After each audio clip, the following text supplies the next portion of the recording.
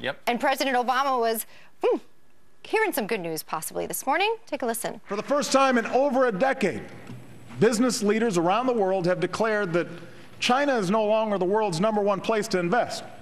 America is. Well, he said that, but it's not true, and our next guest has a reality check. Look, Joe Biden's standing up for you, too, Elizabeth. Oh, you know, the least I could do.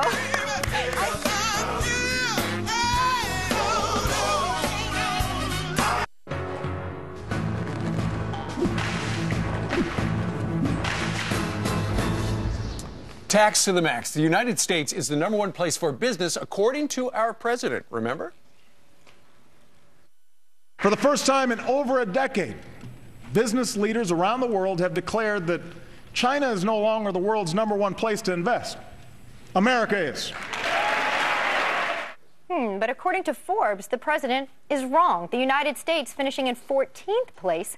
Ireland is actually in first. So joining us now is economist Peter Morici. Peter, how does the president of the United States get that wrong?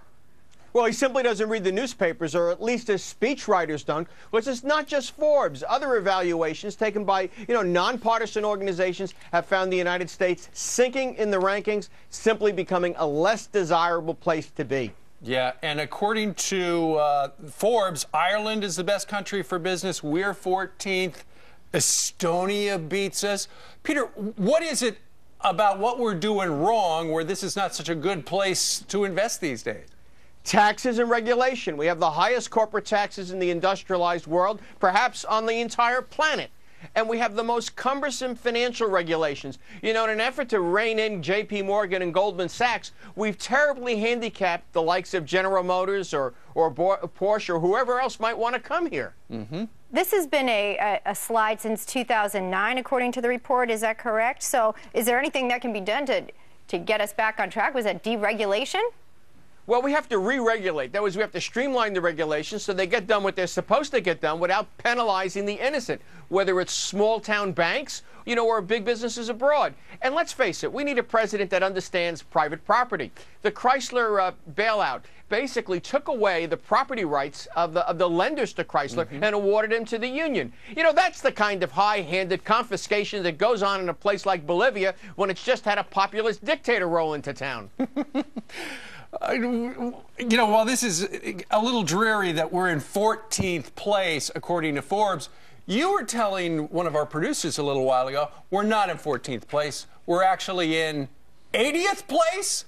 When it comes to financial freedom, which is so terribly important to business, you put your money in, you want to make sure you can get your money back out again. We are 80th. Why? Sarbanes-Oxley. And think about how, Eric Holder, our Attorney General, goes around harassing people.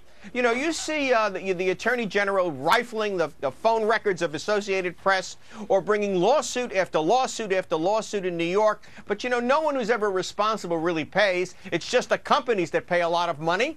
That really chills international investors into thinking, well, maybe America ain't so friendly anymore. Sure.